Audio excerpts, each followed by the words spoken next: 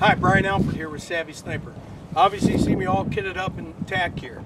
One of the new things we've created this year for Savvy Sniper is a Y harness configuration for a tactical vest or a load-bearing vest.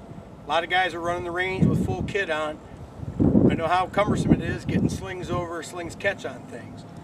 Got a call 2 years ago from the U.S. Marshals.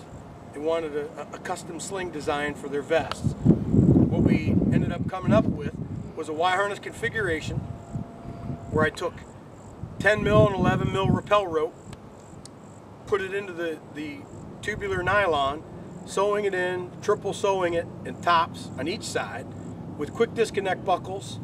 It simply goes over the back and into your molly, so it'll fasten in, so all the load is over your back and over your shoulders on the sling.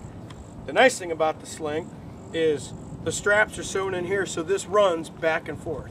So whether I'm running the rifle right or left, it transitions nicely.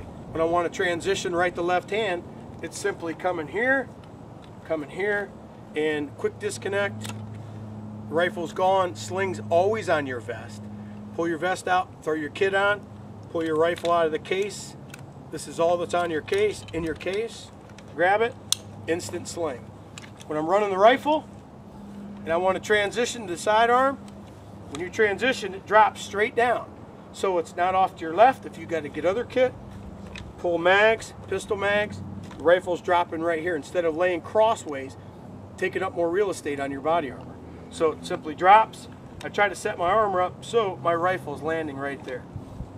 So we offer these in black, OD green, and flat dark earth, with the rappel rope on the flat dark earth multicam, and OD will be in the OD color, and in the Y harnesses obviously in all black.